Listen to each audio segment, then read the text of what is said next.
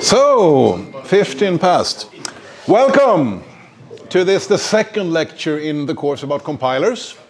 And today's subject will be languages and grammars, because you remember a compiler is a program that translates a program in one language to another program that does the same things but in another language. So we need to look at what we mean when we say language. And languages, you know that we have grammars to describe languages. We also talk about syntax, which is the way you can build sentences in a language, if it's a computer language or a normal human language. You also remember the phases of the compiler. You have phase 1, which is the scanner, which takes the program text and splits it into tokens, such as keywords, identifiers, operators, and so on. And then comes phase 2, which takes this stream of tokens that we get from the scanner and compares it to the grammar. This we call the syntax analyzer or the parser. Let's also say something about computer languages. We talk about computer languages and human or natural languages such as Swedish and English. Computer languages are usually much simpler than human languages. And you know that human languages, it's hard to write an exact grammar for a language such as English. You can say things in many different ways. You can move words around in various ways. And typically you can't do that as much in a computer language. It has to be much simpler. The grammar describes the language, as we said. And if we look at Swedish or English, maybe we could have a rule that says a sentence consists of a noun followed by a verb and then a point to end the sentence. For example,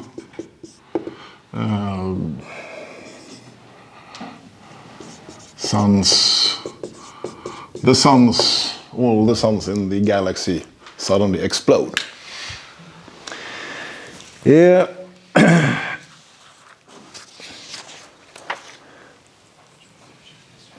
A slightly more advanced grammar for a much simpler language. Let's look at that.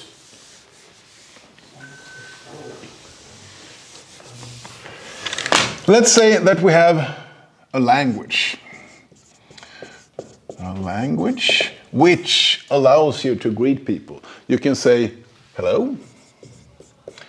You can also say good morning. You can say good evening. And you can say good afternoon. And this is our language, because we define a language as the set of things you're allowed to say in that language. The set of sentences or complete inputs or strings, you sometimes say, that are allowed in the language. So one of these you can say in this language. So let's try to make a grammar.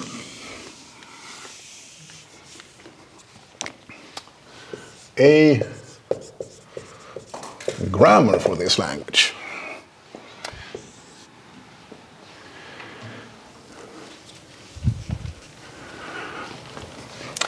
Now, we must decide what to call things. These are the things you can say in the language.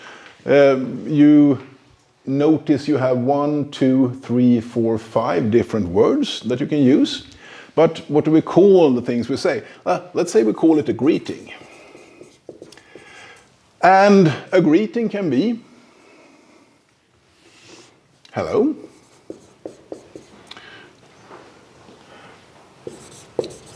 A greeting can also be good morning. A greeting can be good evening. And good afternoon. This is probably the simplest way to write a grammar for this language. And since it turned out to be quite a lot to write, we can write the same grammar in a slightly more compact format. So I write here the same grammar. You can say that the greeting is either hello or good morning or good evening or it should be this pipe characters from Unix and C.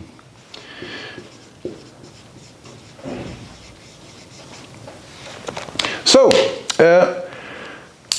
this thing that we call a greeting, that is what describes the allowed input or the allowed things you're allowed to say in the language. And since greetings, I mean, greeting is not something you see in the actual language. It is just a name we use when we describe the syntax. So this we call a non-terminal. As compared to the things you actually see in the language, these are called terminals. And the point with that is that the non-terminals, you expand them to something else. For example, the terminal hello. So they are non-terminals. They need to be expanded, but if you have a terminal, you can't expand it.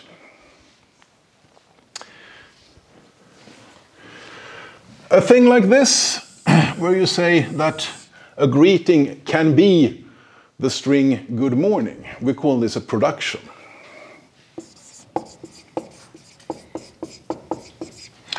So a production is about the same thing as a rule, but more exact.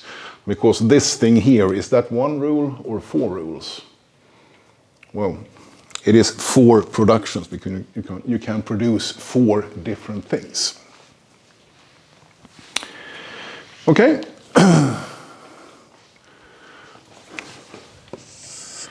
That was two ways of writing the same grammar. We can have another grammar for the same language. Another grammar. We can say that a greeting is either hello or it is good followed by, let's call it time, a time specification. And the time specification, then we can write another rule here that describes what a time can be. It can be morning. It can be evening, or it can be afternoon. So now we have two non-terminals, the greeting and the time, which can be expanded to, well, as you can see here, according to the productions. So you see that the same language can be described using several different grammars. I'm sorry. It's okay.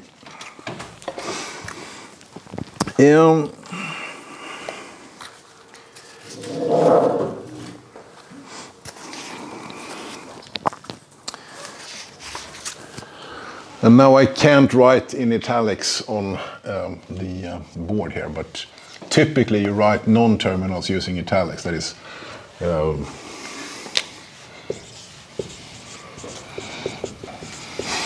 like that. And sometimes you use boldface for the terminals. You also need to say what is the start symbol. Because if I just look at this grammar, I don't really know how to form a complete greeting, a complete sentence. Can I use just time and say morning? Well, in real English I can do that, but in this language I can't, because I have to use one of these 4 different sentences. But we decide that greeting here is the start symbol.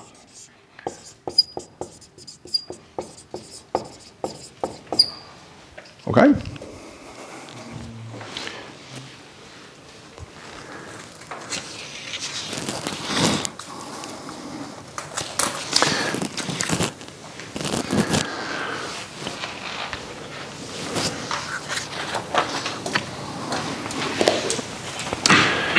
If we instead start with the grammar, how do we know what language that grammar describes?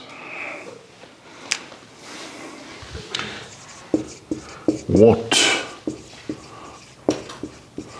language?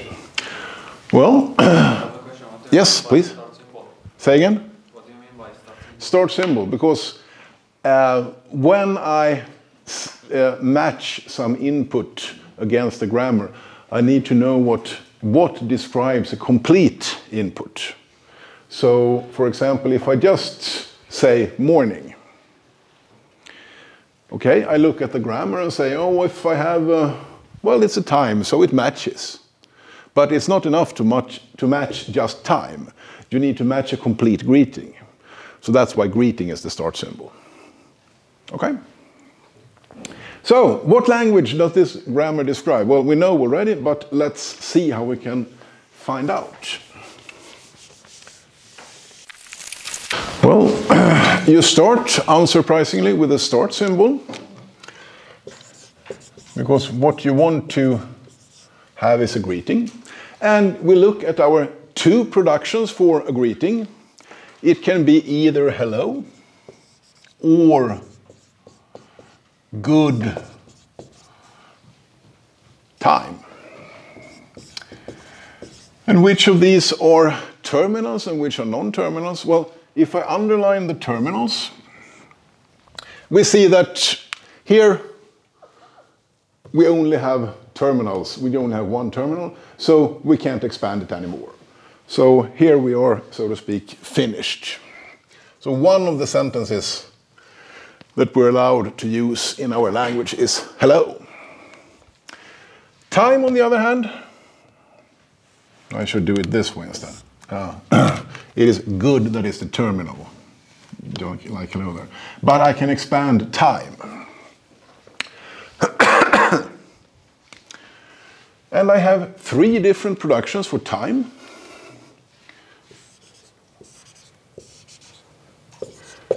Good morning. 2 terminals. Good evening and good afternoon. So,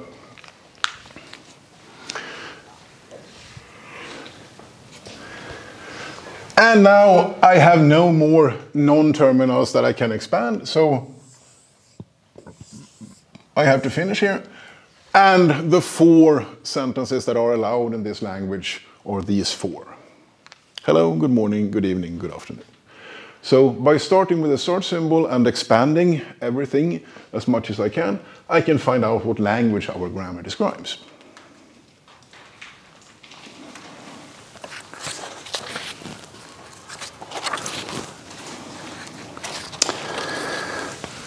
This was a very small language. Let's take a larger language, an infinitely large language.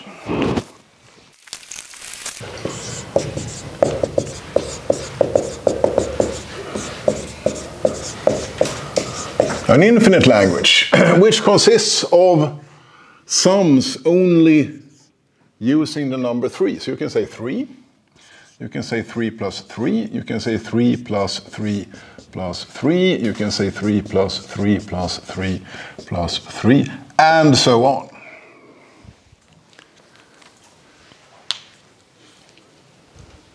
And we see that we have, in this language, only two terminals, the number 3 and the plus operator.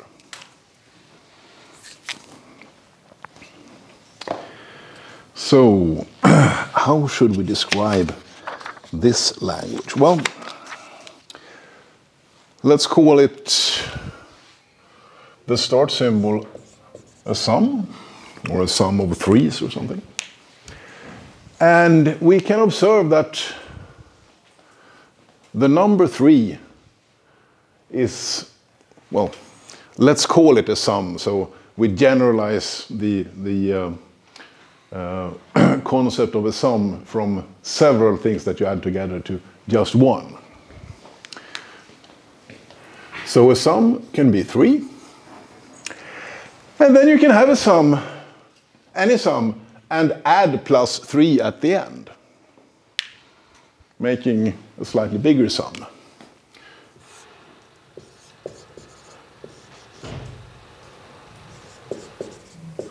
Well, correction. So, the sum is either one single 3, or you have another sum and add a 3 at the end. So if you, for example, take 3 plus 3 plus 3,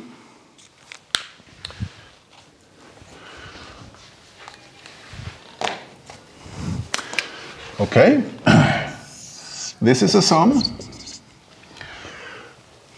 using the first production, and then you can use the second production to say that this sum plus 3 is another sum, and then you can take that sum and add plus 3, creating this third sum.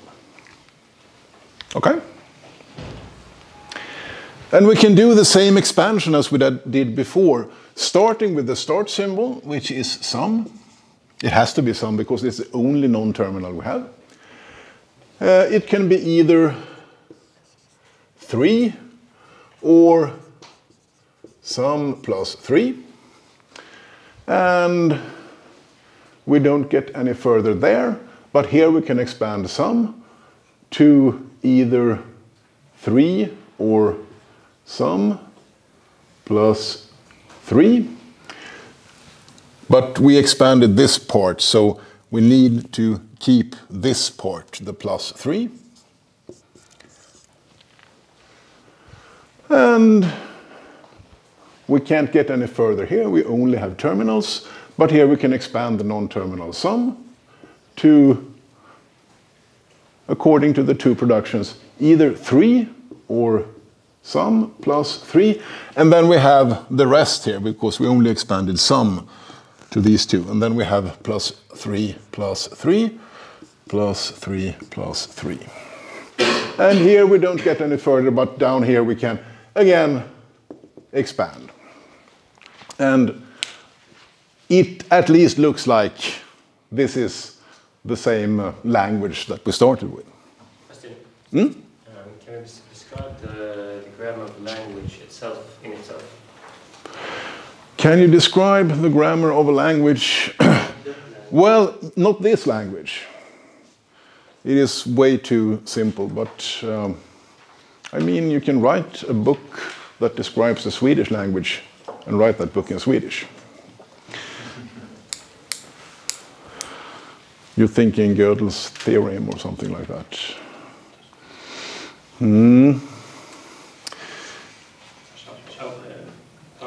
When you're actually describing writing down symbols on the board, I would prefer you using some sort of symbol to distinguish pair of symbols or a group of symbols, because the sum is, you can't see, since you're not writing in cursive, it's... Okay, let's... yeah, it's hard to see the difference between the terminals and non-terminals. So we could, for example, write nice little boxes around the terminals like this. Okay?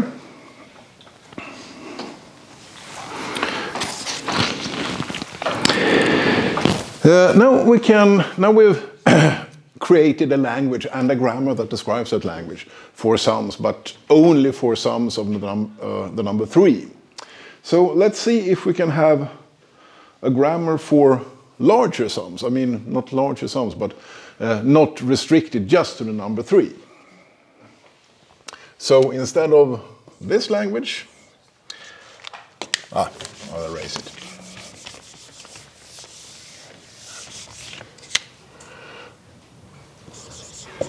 More general sums. For example, 4 plus 3, 8 plus 9 plus 1 plus 1 plus 2, 7, and so on. So basically the same language, except that it's not just a number 3, it's any single-digit number. And you can probably guess how we can write this language, this grammar. We need to have more than just 3.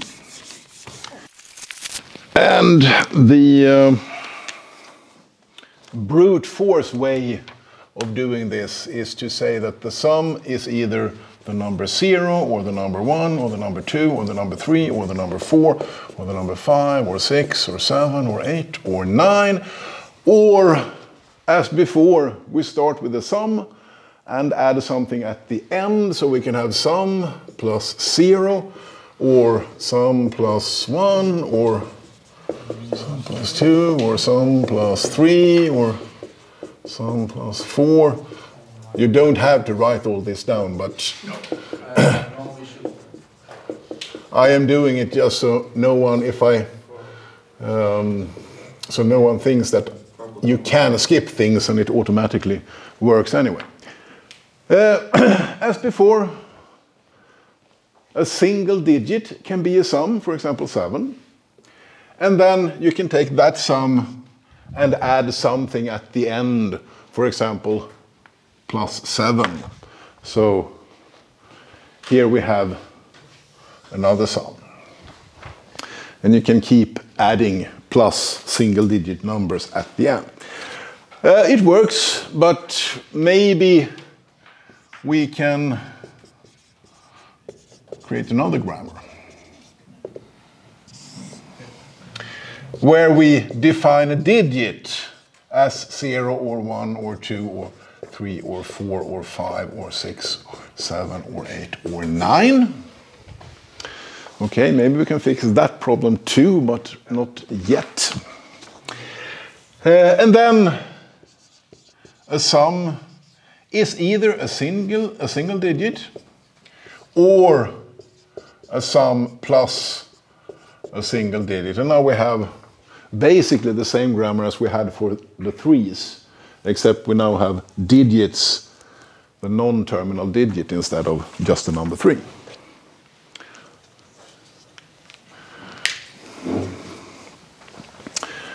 Or we move some work to the scanner. Yet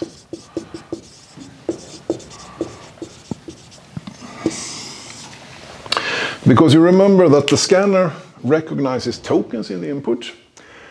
And here we have assumed that the scanner gives us one of these 11 tokens. 0, 1, 2, 3, 4, 5, 6, 7, 8, 9, and the plus sign. If we instead let the scanner give us the terminal digit,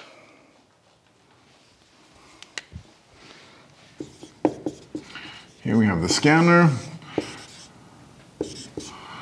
You give the input 4 in the source language to the scanner, and the scanner says it's a digit, and then sends that to the parser. Well, then our grammar becomes much easier. Then you say a sum is either a single digit or a sum plus a digit. You don't need this first line here.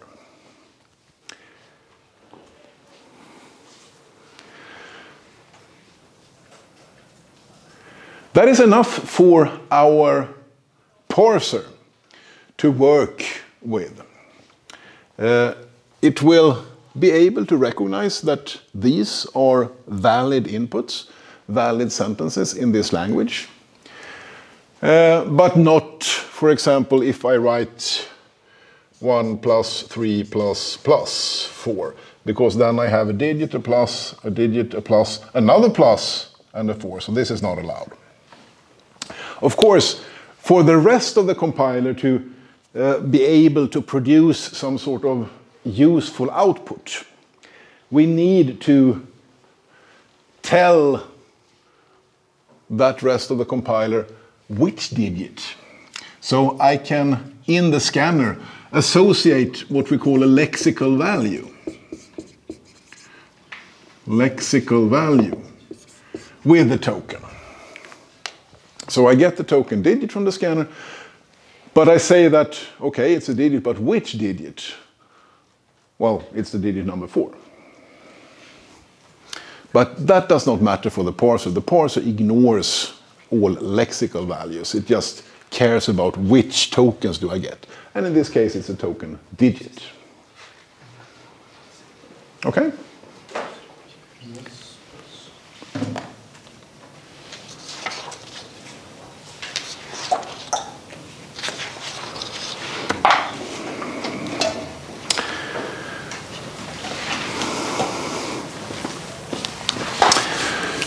So you can see we can sometimes move work between the scanner and the parser and let the scanner do more or sometimes less.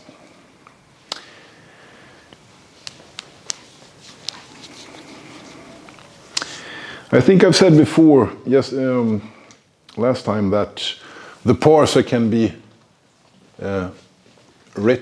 created using either a normal programming language, you write as a module, in C or Java or some other language, or you can use a parser generator, a tool such as Bison, which basically lets you input the grammar as input to this parser generator, and then it builds a parser from the grammar, which is of course much easier to actually write the program that does it. Another thing we need to talk about are parse trees.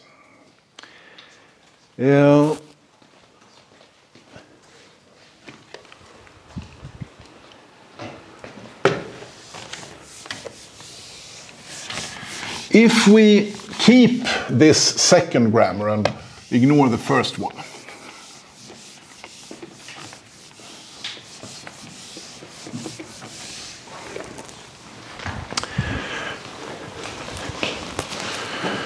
I will draw a parse tree. So what is the parse tree? Well, obviously it is the tree that the parser builds when it parses the input. It is sometimes called a concrete syntax tree.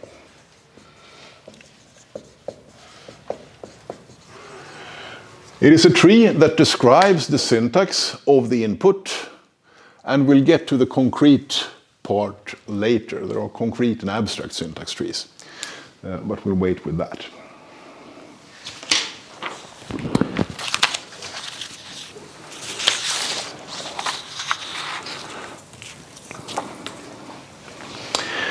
If we start from down here and write the actual input to our compiler, it says 3 plus 4 plus 5. Then the scanner tokenizes the input, makes token out of it, makes tokens out of it. So we have a token stream, which you remember we said that what the scanner returns is the token digit, or the terminal digit, a plus sign, or rather the plus token, another digit, plus, and digit. So this is the token stream from the scanner. And you remember that we said that we can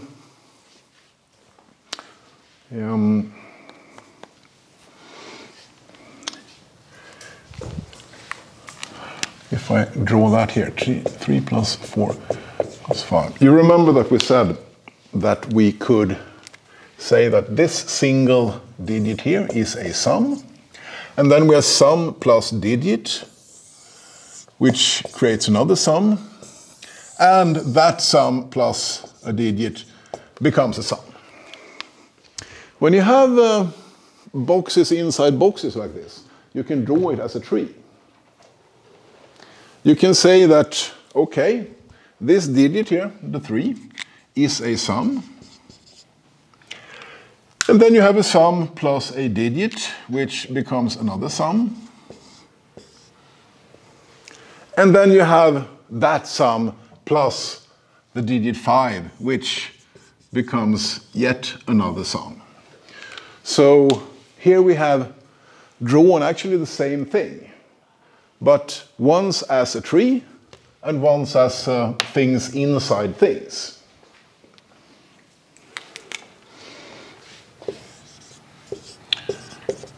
Same.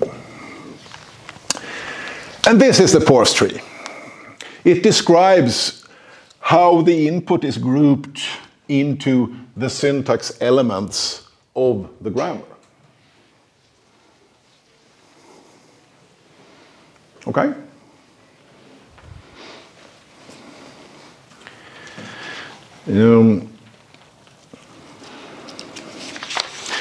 I said that the parser builds this tree and generates it. It's not certain that it actually does this, but it works through the input and the productions in the grammar in a way that it could build this tree. It might generate some other type of output.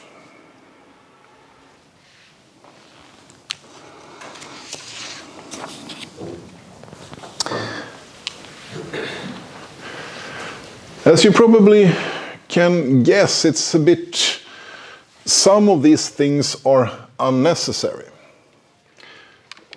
If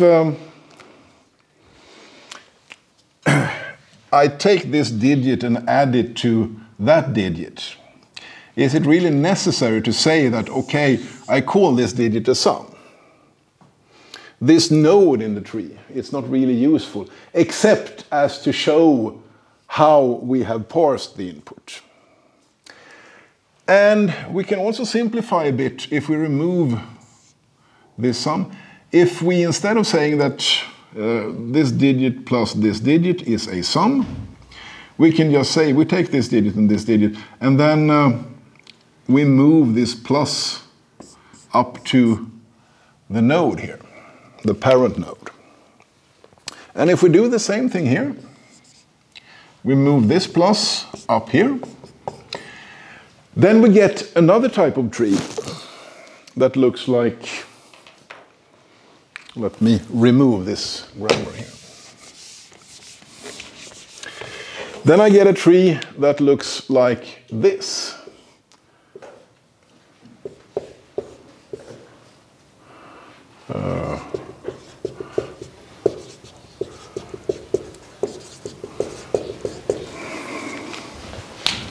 You see, we can see that it has sort of the same information here.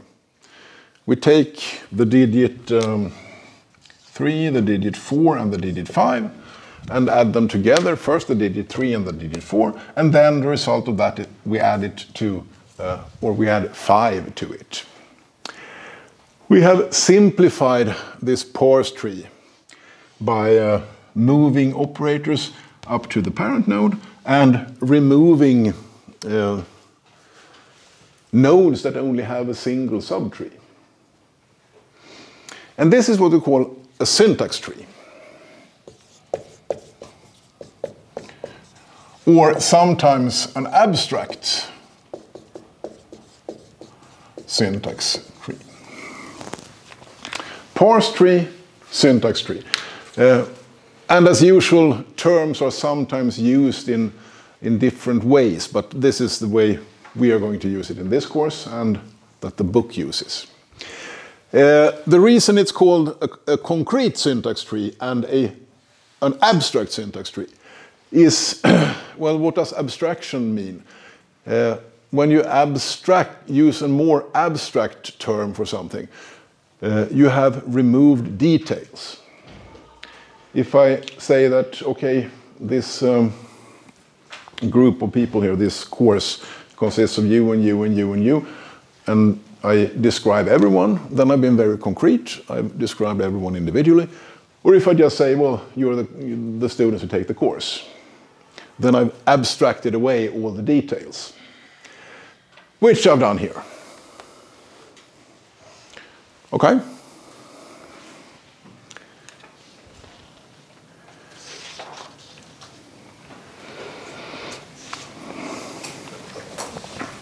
Any comments so far?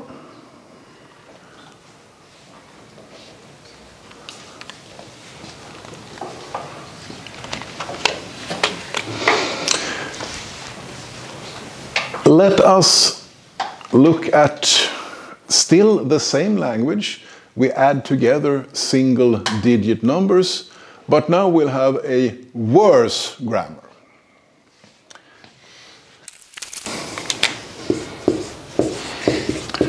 Good grammar, bad. And how will the bad grammar look? Well,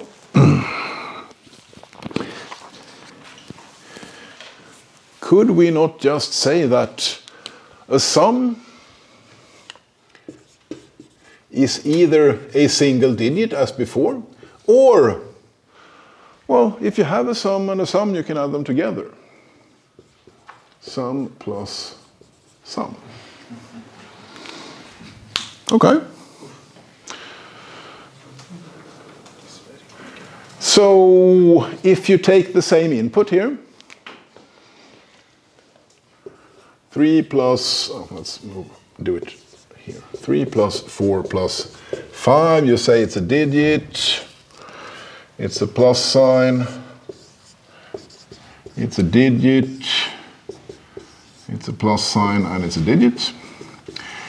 And then you use that grammar. Now we don't add a sum and a digit, but we add a sum and another sum. So I need to start by saying that this digit is a sum, this digit is a sum, this digit is a sum. And then I can take the second production and add together these two sums to a new sum, and these two sums, a new sum. So it's almost the same thing as before. Almost the same thing, except I call this one a sum, and I call this one a sum, which I didn't before.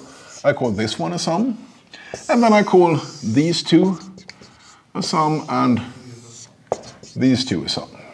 Okay, it works, and it describes the same language. It is not that I have a different language. You can write 3 plus plus plus or something like that. It still describes the same language, so it works in that way. But why would this be a bad grammar?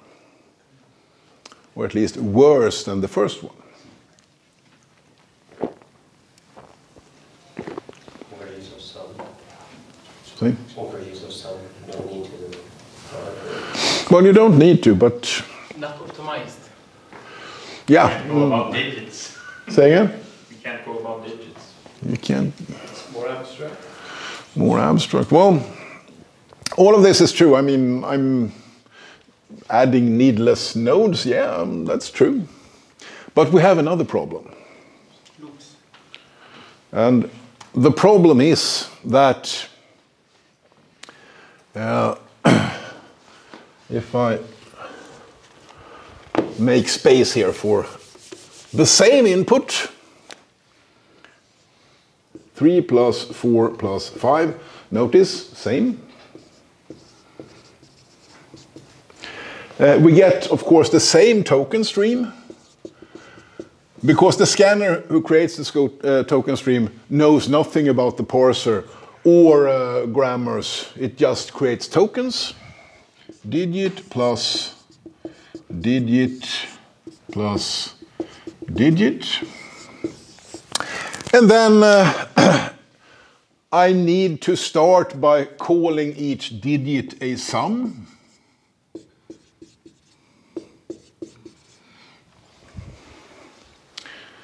And maybe you can see the problem now. Let's take 4 plus 5 and call that a sum. Allowed? Yes, a sum plus a sum. And then I have this sum plus that sum. And now, instead of 3 plus 4 plus 5, if you're going to calculate it, I get 3 plus the sum of 4 and 5, like this. Since we're using plus, we will get the same result. But if we had, let's say, minus, we would get different values. And if we have some rules about data types, we could still get different results. So you see, the problem with this grammar is that you can create different parse trees for the same input.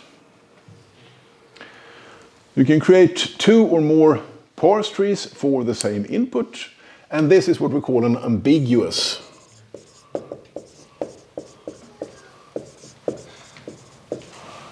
I think I spelled it correctly. In Swedish, tvetydig.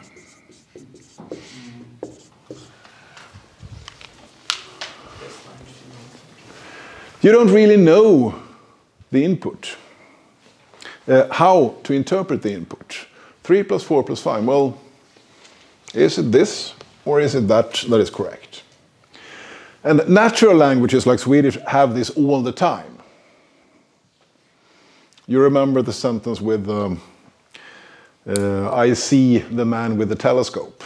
So, do I see the man through the telescope? Or do I see the man and the man has the telescope? I see the man.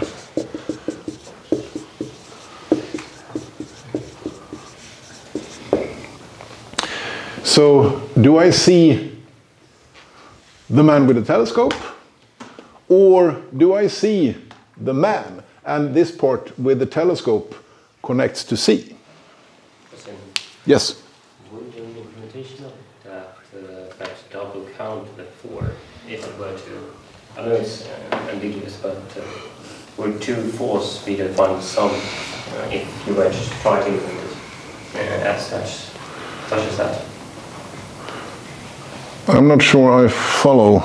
It sends both upper layouts to sums would count the lower layout sum as part of its sum. So wouldn't it like double count and the result would be twice 4? We don't do any additional plus operations, so I'm not sure how we could count it twice. Parser wouldn't use a token twice. It's I'm not sure I understand the question. Maybe we'll take a break and you can show me. Okay, so 15 minutes break.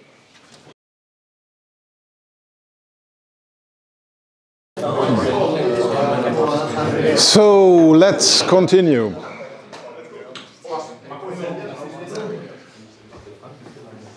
We had some simple languages for sums. Now we are going to use a slightly bigger language with multiplication also. And now we need to take into consideration that we have two priority levels. You know, when we have an expression such as this, 8 times 2 plus 2 times 3, how do you calculate that?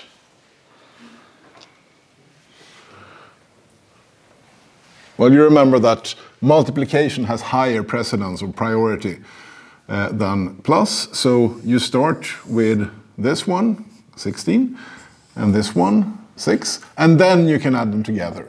So you get 22. What happens when you have the same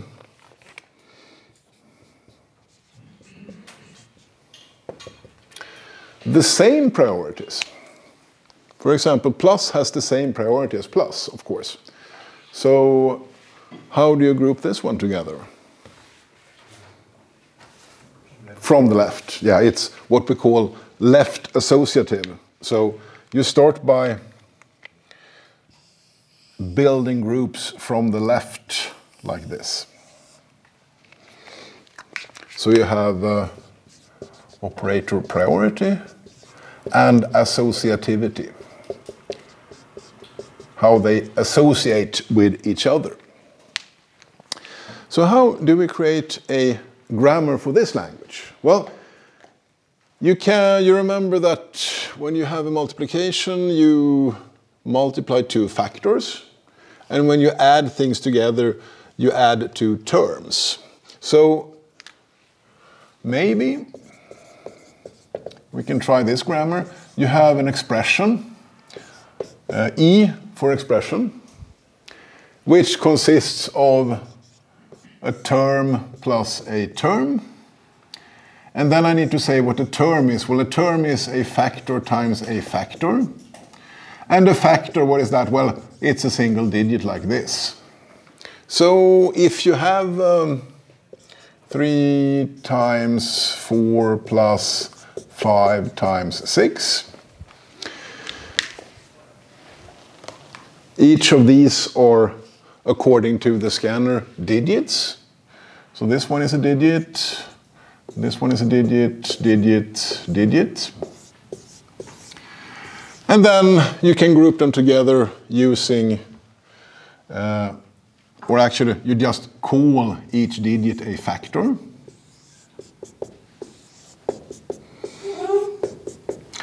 And then you have factor times factor makes a term. You have a factor times factor here, makes a term. And then you have term plus term, which, according to our grammar, creates an expression.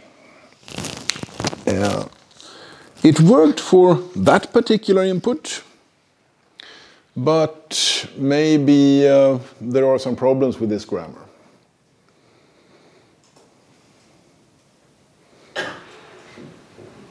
Do you see some problems? Yeah, if you want to multiply like more than two things. Yeah. This only works for the special case of a digit times a digit plus a digit times a digit. So this one works, but not this one, not this one, not this one. You need to have this specific format with 4 numbers. And maybe we see some other problem. Yeah, you remember ambiguity. We won't get that far because we cannot have any more than this particular configuration of input. But term plus term seems a bit suspicious.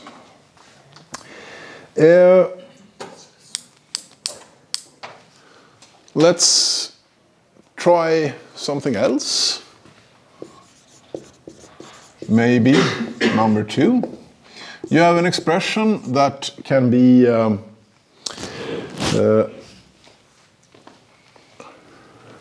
expression plus an expression.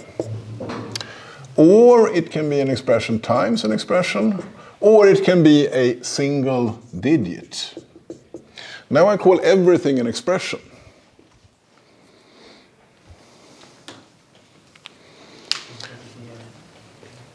What, do we have any problems here? Ambiguity. Ambiguity, yes. Now we have more flexibility in the input. We don't need digit times digit plus digit times digit. We can have, let's say, 3 plus 4 times 5. We call this an expression. We call this an expression. We call this an expression. But now we don't know if we should start with this expression plus an expression and then have expression times expression. This would be the wrong way to do it. But it works with the grammar. And also the other way, starting with multiplication and then addition, also works with the grammar. So it's an ambiguous grammar, and it's ambiguous in 2 different ways. One way is that we completely ignore operator priority. Plus and times, well, we can start with anyone. And we also, when we have the same priority, we have the same problem as we have seen before. Should I start with this, or should I start with this? So we need to do something else.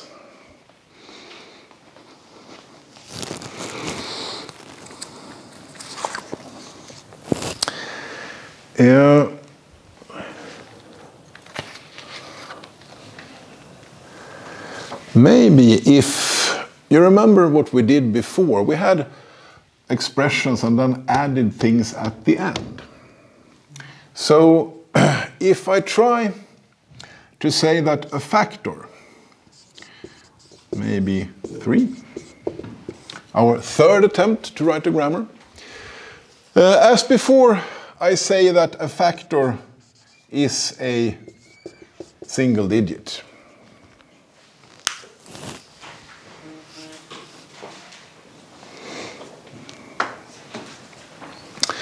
And a term, well, what can a term be? A term can be just a factor.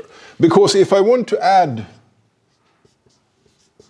together 2 numbers like this, or let's say 3 numbers, well, I can create a term by multiplying 2 numbers like this and then add them. But clearly, I should be able to just add a single number. I don't need to multiply it with something first to be able to add it. So a single factor can be a term, right? And then if I have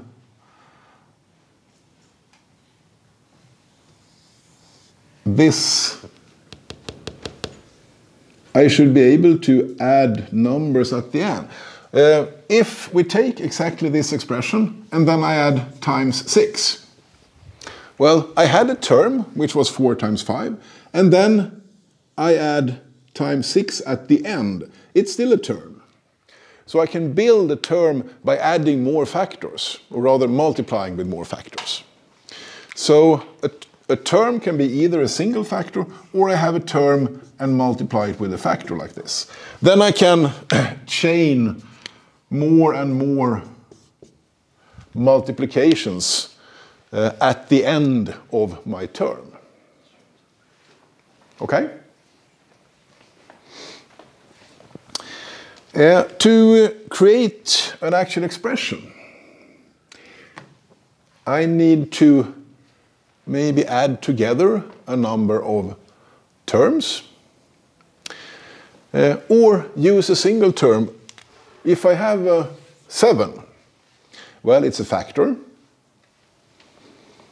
according to this, and it's also a term, according to this production here, that a factor can be interpreted as a term. That's the same thing as saying that a term can be expanded to a factor. If I call this a term, well, then it's a complete expression. So let's say that an expression can be a single term, like this, or,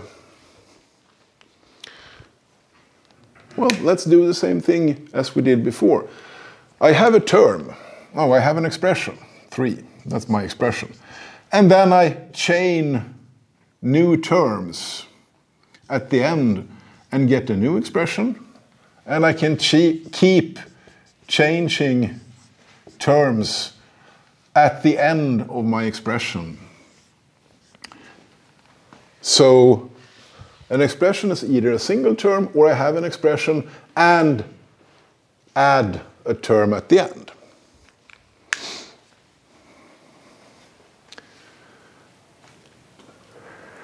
Then I get left associativity.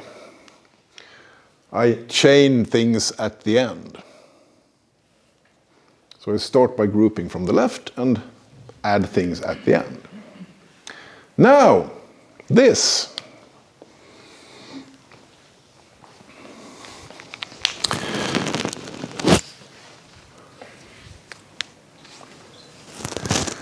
This works. We have handled associativity, as I said, by putting or chaining things at the end. And I've also added or handled operator priority by starting with multiplication. So by multiplying things, I get a term, and then by adding terms together to each other, I get an expression. So now it is at least supposed to work. And I will not have any ambiguity here. I will only be able to build a single parse tree.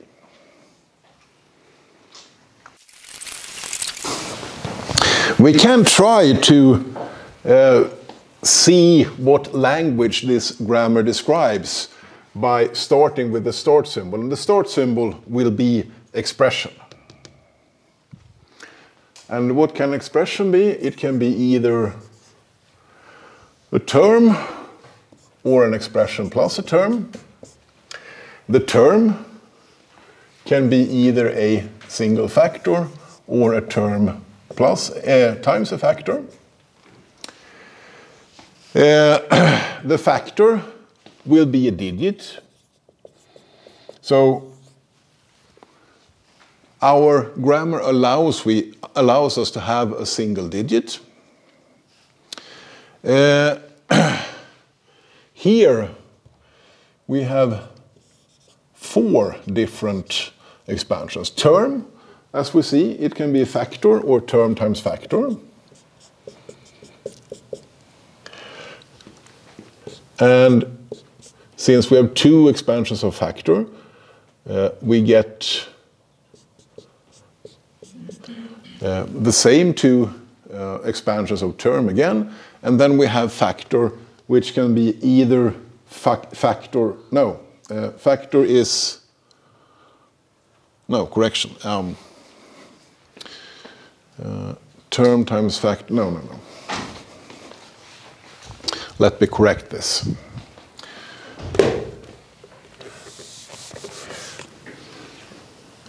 Factor can only be expanded in one way.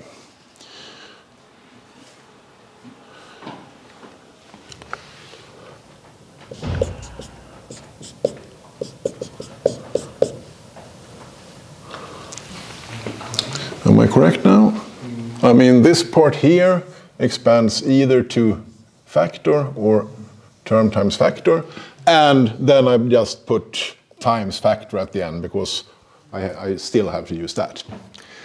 And here, what can this be? Well, it has to be digit times digit, and now I only have terminals. But here, term can still be expanded either to factor or term times factor. And I have this part that I need to copy, times factor, times factor, times factor, times factor. And here we get digit times digit times digit.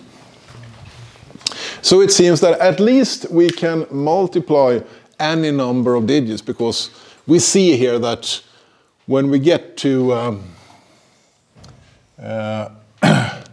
this one, of course, continues, but we get digit, digit times digit, digit times digit times digit. So up here we get any number of digits, which seems reasonable, because the expression, if the expression is a single term, then we won't have any plus operations in it. We will just have multiplication. But down here,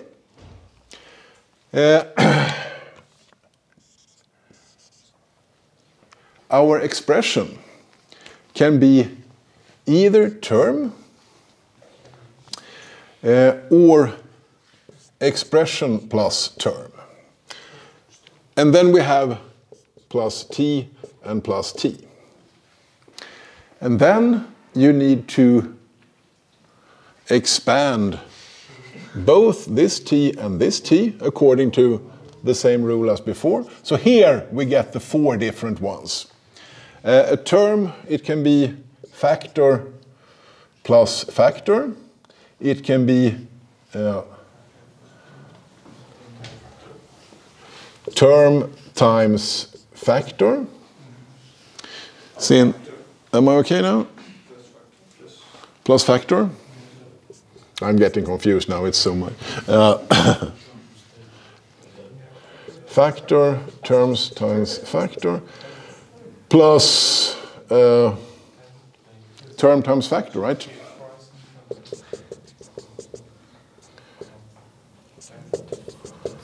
I think I am doing it correctly here. Do you see any errors? Well, at least we will here get digit plus digit. And if we keep doing this, we may be able to see some patterns here that it seems like it's the correct language we're describing. But since just with these few rules, we get quite a lot of possible expansions here. It gets suddenly much harder to see what we're doing than when we had a very simple grammars. Okay?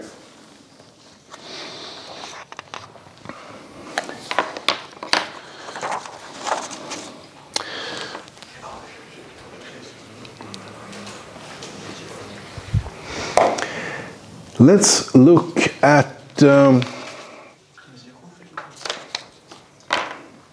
what we are going to do on the labs. I'll erase this. The labs are sort of built around a simple compiler that comes with actually the older version of the book. It reads input in the form of normal infix expressions. You know what infix notation is, that you put the operator in between the operands. It translates this to postfix notation, so 2, 3 plus.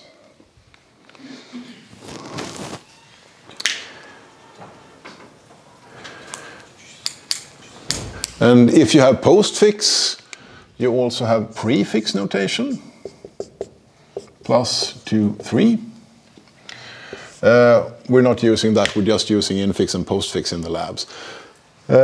This may seem strange, but if you compare to function notation,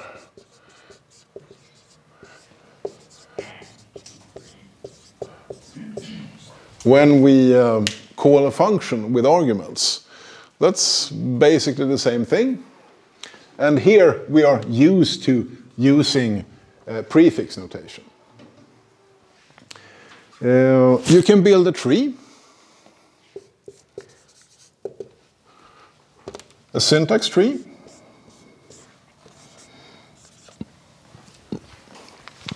And all these describe the same expression and the same syntax tree.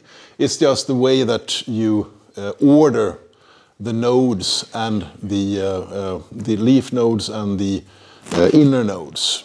So 2 plus 3 gets infix, 2, 3 plus with the node, the parent node at the end gets postfix. And if you start with the parent node, you have prefix.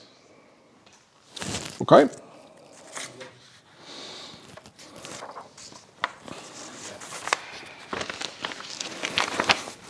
And if we take something slightly more complicated, again, infix, 2 plus 3 times 4. We have seen the tree. If I put the tree at the end, well, how does the tree look? Well, remember, this is the highest priority, so you multiply 3 and 4, and then you add together plus and the result of 3 times 4. So how do we write this as postfix? Let's ignore the prefix and stuff. Well, 4, 2, 3 plus multiply. 4, 2, 3. I should start with 2. 2, 3, 4. Yeah. You remember, I should first this part, then that part, and then that part. So start with the left part, then the right part, and then finally the plus, right? And what is the left part? It's 2. What is the right part? Well, then we recursively do the same thing. Left subtree, right subtree, parent node. 3, 4 times. Okay?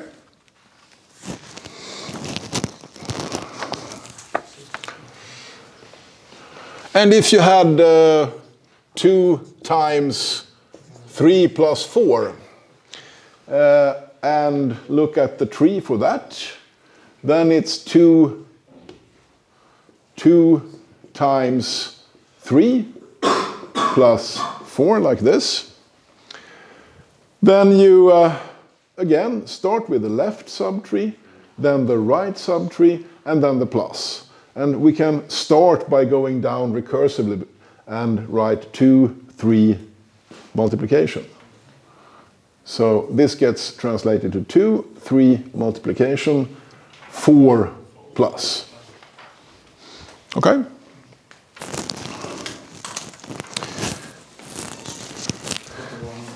And the nice part with this is that, first of all, you don't need any parentheses.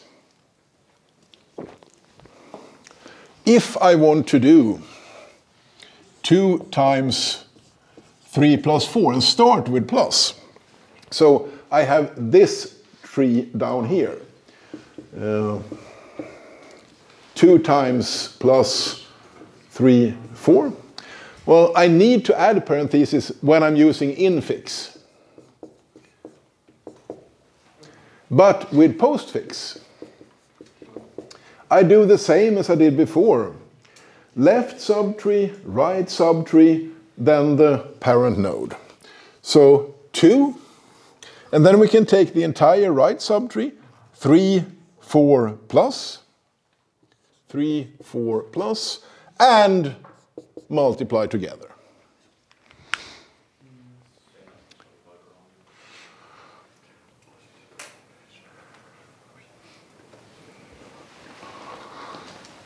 So you don't need to use parentheses. And the second nice thing with postfix notation is it's very easy to write a calculator that calculates the value.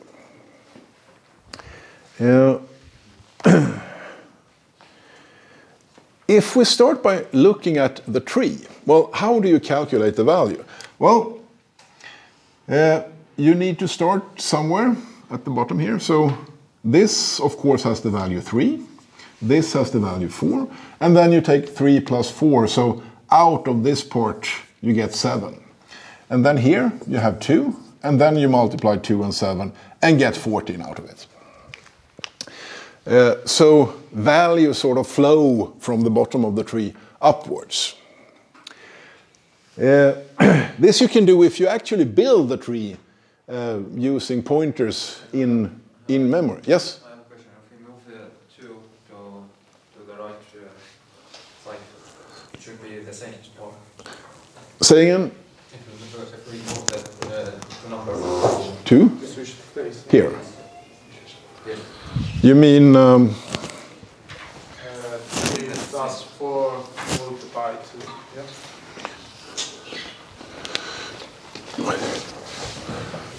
If I understand you correctly,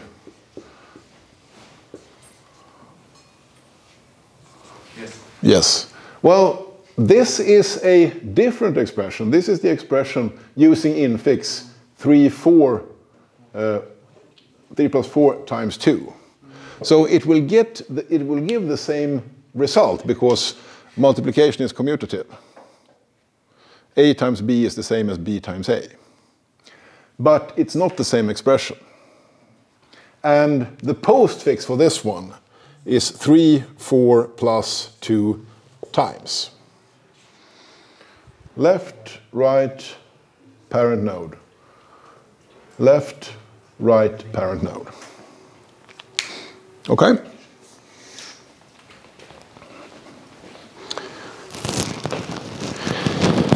The nice part is that postfix is very easy to write an evaluator for that calculates your postfix expressions. You need a stack, and you don't need to use the call stack that your computer uses when it calls functions. That's not what I mean. I mean a normal stack where you put numbers. So to calculate postfix, let's take this one. You have the stack, and then you have 2 simple rules. If you get a number, then you put it on the stack. If you get an operator, you take 2 numbers from the stack, perform the operation, and put back the result.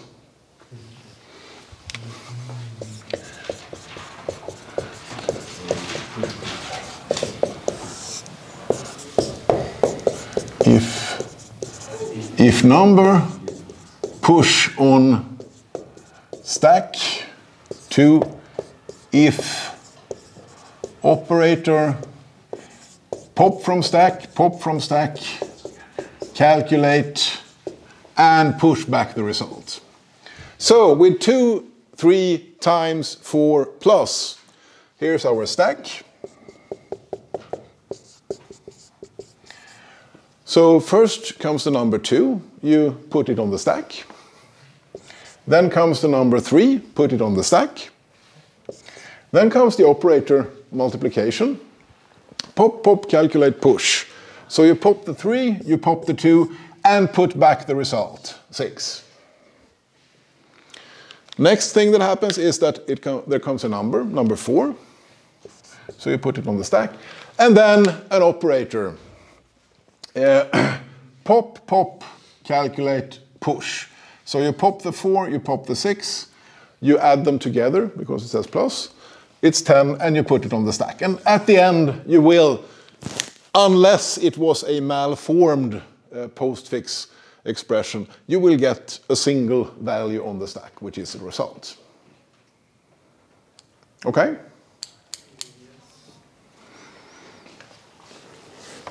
So when you later calculate the values in our simple compiler that translates from infix to postfix, it will be very easy to do so. I would say that using postfix, first when the operator says it's akin to a function. Prefix. Yeah. Is somewhat more easier.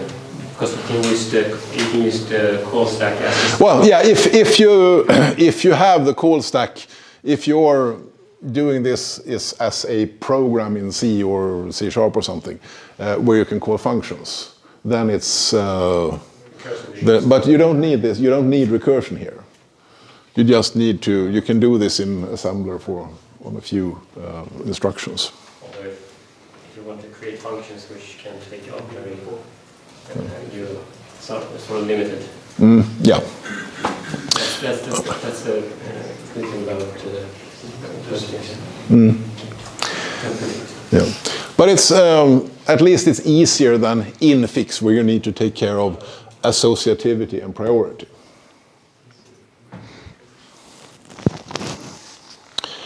Okay, let's see, syntax definitions.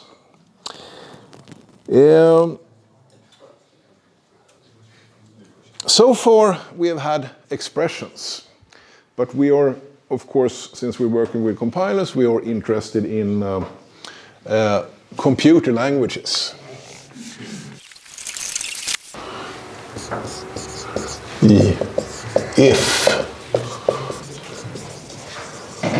The if statement in C. What is the grammar for that one? For example, you can write if A equals B, print F. Parentheses? You mean the curly brace? Nope. Actually, you don't need it. You don't need it. What the grammar says is you have a statement. It can be a compound statement, a block with braces, but it doesn't have to be. So this is okay.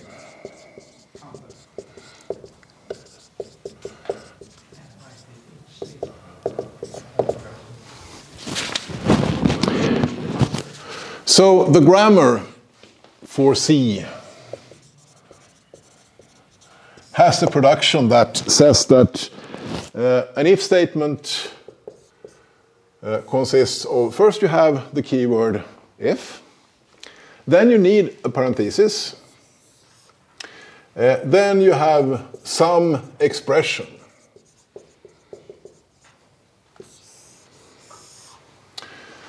And this is, of course, not a terminal, not a token. This is something that is defined elsewhere in the grammar. So, for example, it works to say if 0.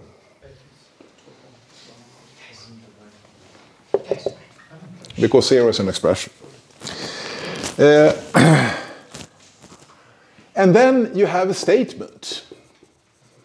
It can be, and it very often is, what's called a compound statement or a block with these curly braces and more, a number of statements inside. Or it can be a single statement, as we saw there.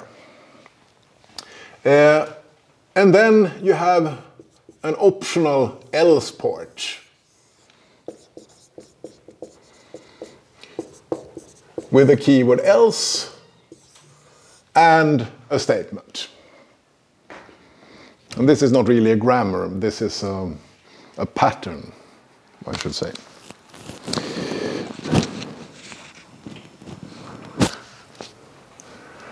And the simplest statement is what is called the null statement, which is just a single semicolon. So this is probably the simplest possible if statement you can create, which says if 0, which is interpreted as false. If false, do nothing. So nothing will happen.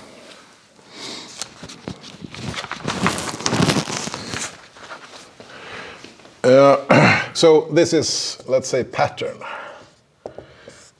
But to make an actual grammar of this,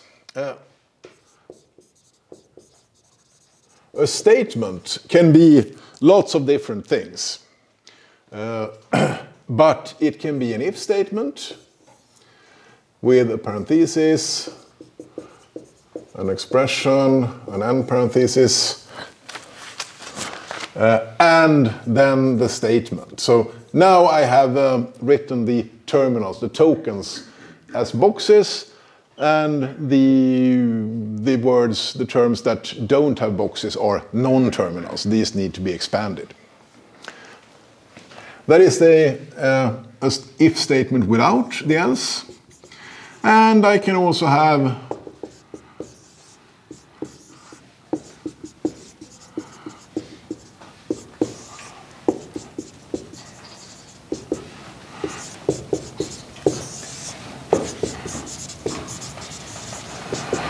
the same if statement, but with an else part. And it could, of course, have been possible to, instead of this, saying that here comes something that is optional. I could call it optional else. And then the optional else could be either a else statement or nothing at all.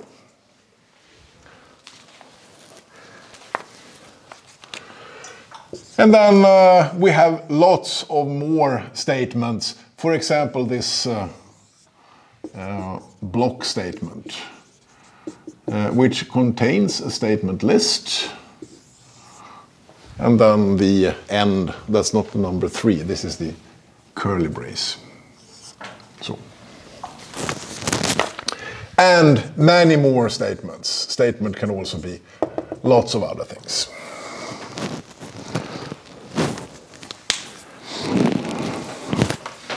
So now we have started with a grammar for C.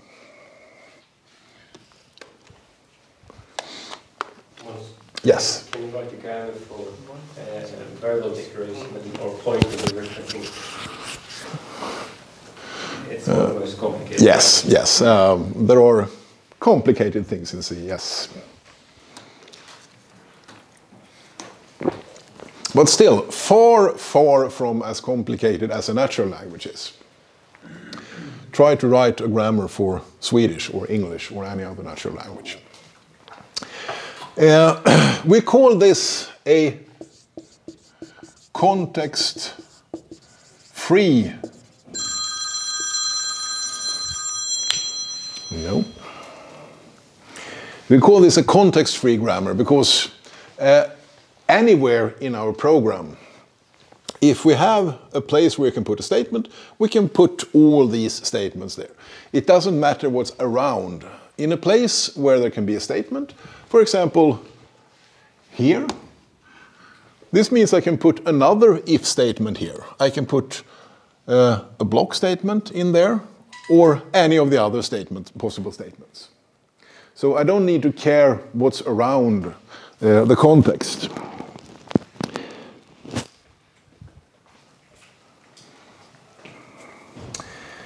So, what does the context-free grammar consist of? Well, as we said, it's a set of terminals.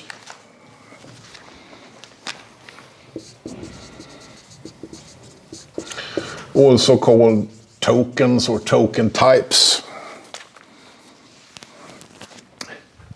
You also have a set of non-terminals.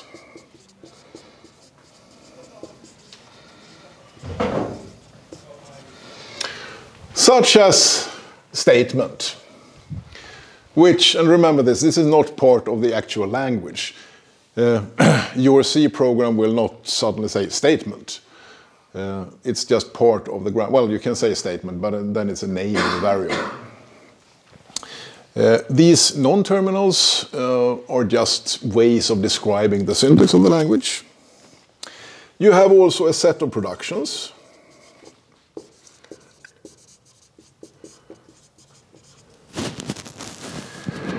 And then, finally, you need to say, what is the start symbol?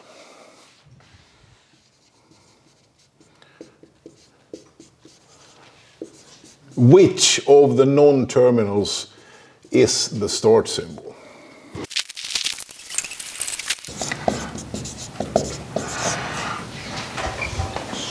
String is not a text string. What I mean is a sentence or input to the compiler. A sequence of tokens.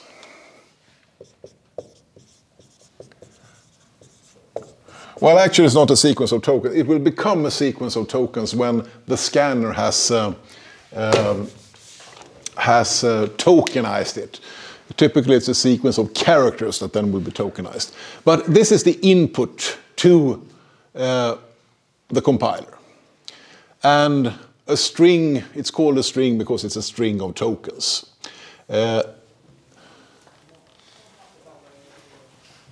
Usually it's called a sentence, but more in a natural language context when you talk about Swedish and English. I sometimes say input, because it is the input to the compiler. And remember that we said, what is a language? It is the set of valid strings or inputs. So you can have an infinite language, such as our sums and expressions, those languages, or you can have a finite language, such as our greeting language with good morning and good afternoon.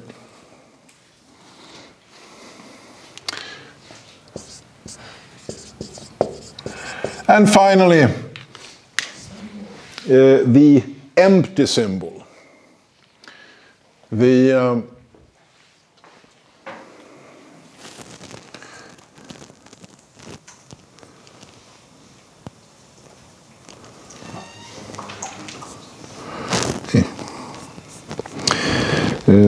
you remember that I said we could have written this as in a different way, with something that's called optional else. I could have said that an if statement is if followed by this, followed by that, followed by this, followed by statement, which is which is the part that's run when the expression is true. And then I have something I can call optional else part.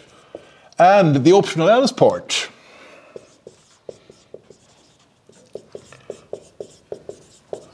is either it says the keyword else and you get a statement, or it is nothing. And to specify that I mean nothing, I have this empty symbol. Okay, questions? Is it empty symbol? Empty symbol. Belongs to maybe in mathematics. Yeah. Well, it's in mathematics. It's isn't it a belong to a set, member of a set? Yeah. Well.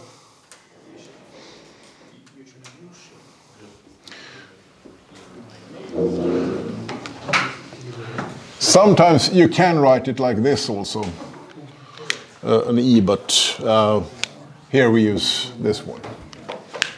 Or you can just write empty. It works too. Yeah, thanks. Okay? Yeah. Thank you.